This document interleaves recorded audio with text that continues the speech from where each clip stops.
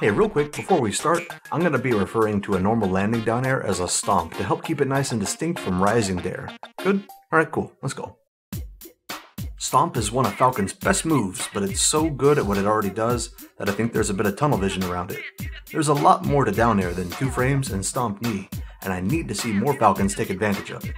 Let's take a closer look at rising Dair. The thing about rising Dair is that it does a lot of odd jobs. Some of them are definitely style over substance, but a few of them cover certain blind spots in Falcon's game plan. These are important, and I want to discuss them properly. I don't want to get too sidetracked breaking down the less important applications, so I'm actually just going to sneak in a bonus mini montage at the end of the video to show them off. First, let's talk about what happens on hit. Rising Dair obviously has less frame advantage than a normal stomp, but it still confirms into knee just fine.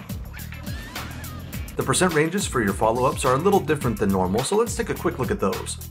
You get some nice non-tumble combos from 15 to 30. After that, you get melee-style tech situations once they start getting launched low to the ground. You can start comboing into knee at around 60. You won't have time to aim a slingshot knee or anything, so just keep it simple, and use RARs to put yourself in the right position to just buffer a simple short hop knee. 60 is also when you'll start forcing techs up on platforms. Around 70, they'll be between your short hop and full hop, so it can be kinda tricky to follow up. But this is when you unlock footstool. Around 80, they're no longer forced to tech on most platforms, but that's fine, because from 80 to 90, you get full hop knees for absolutely free. And once they're at 100, you might get a back air, but we're pretty much done comboing for now. Remember to fast fall right after the hit connects if you plan on comboing. The muscle memory is a little unintuitive, but you'll get it with a little practice. The thing is, even though you have some really powerful follow-ups on hit, rising Dair is actually a defensive tool at the end of the day. It's a hurt box shift. It's hard to punish on shield. It's a close quarters disengage. It's an ambiguous cross-up. And if you happen to hit them while you're doing all that, they might just die. I hope I'm not overselling it or anything, but sometimes I feel like this cheats almost as much as Terry's spot dodge attack. Remember how I said rising Dair compensates for some of Falcon's blind spots? The 2 big ones are disengaging and crossing up.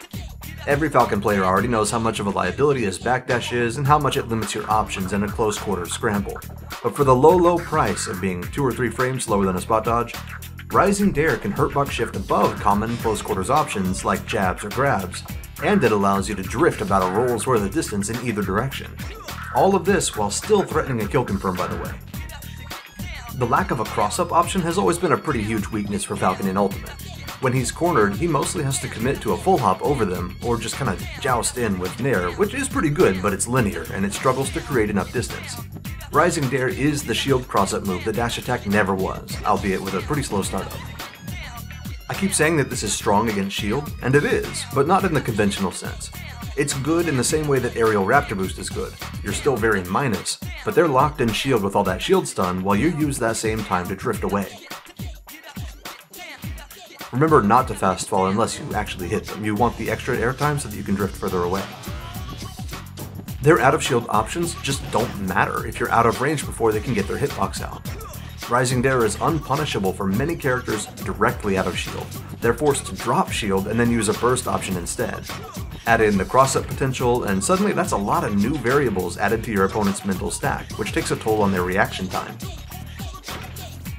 And lastly, I really just want to emphasize something. This is a kill confirm, from a position and timing where Falcon has only ever threatened damage at best before. Outboxing Falcon at close quarters is generally seen as a good idea for a lot of characters. What happens when they need to respect rising Dair as much as they'd respect a Nair 1? What does it look like if this gets popularized and people start to think it's not worth the risk to pressure Falcon up close anymore? This could legitimately change his matchup spread depending on how seriously other Falcons take it. That's all I've got for this video. Now here's that mini montage I promised.